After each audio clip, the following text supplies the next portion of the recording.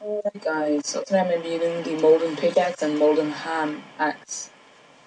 So these both of them are 50% axe power and 70% hammer power, just basically both of them at the same time.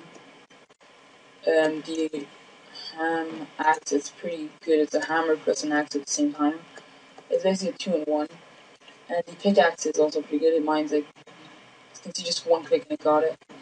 But it's slow at mining dirt. But once you get to stone, it's basically gonna kill your stone very fast. I think it's the best pickaxe for stone.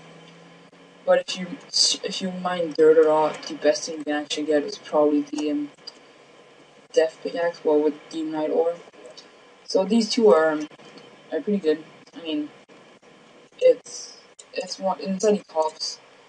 They're not worth a lot, but they're like they sell it at the store, but they're worth a lot in like pickaxes. It's kind of the best one. So let me go and find them. And then tree to chop. I think I chopped all my trees, yeah. So as you can see, it took me not even a second to chop that tree. Well, maybe a second, but it's a good pickaxe, as you can see. It chops in like 3 seconds. And also it's a hammer at the same time, so it saves you basically in inventory space. It goes so fast, but I mean, it's not worth it all to sell, so that's why I don't like it. I like this garden.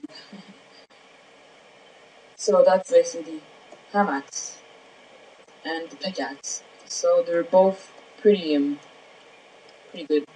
I'm not sure how you make it. I don't remember what the hell. Purple slime. Yeah, I found a small slime. I don't remember the name of it. Like, cute name, and it dropped me like almost a gold coin. I mean, what the hell? So that's the molten hamaxe and molten pickaxe. So yeah, peace.